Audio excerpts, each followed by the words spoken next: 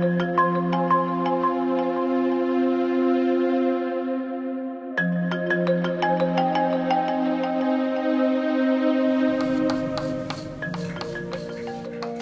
much all our theories we have, be it physics, chemistry, biology, astronomy, they are formulated in mathematical language. So mathematics seems to be the universal language that applies when it comes to natural phenomena.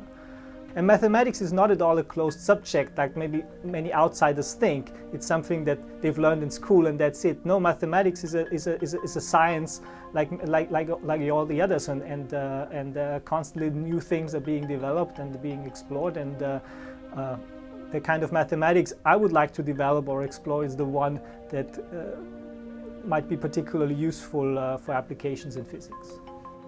I can only truly understand the physics if I can actually understand the mathematics behind the theory.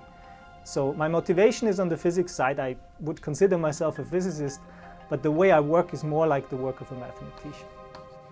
Concretely, what I do is called quantum statistical mechanics, or the quantum many-body problem. So we try to understand how the microscopic laws of nature that govern the motion of atoms and molecules, how they lead to the many different phenomena that we observe sort of in macroscopic systems.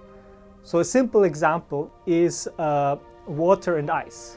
So the main constituents are the same. It's just the water molecules, but depending on external parameters like the pressure or the temperature, they might look very different in practice, right? Not only that, the mathematical theory describing them is exactly the same. One big challenge is to understand how this is. How can the same equations on the microscopic level lead to so drastically different effects on the macroscopic level? And that's the basic question I'm trying to understand using modern mathematical tools. The better we understand nature, the better we understand the structure of materials and so on, the better we will be able to manipulate them.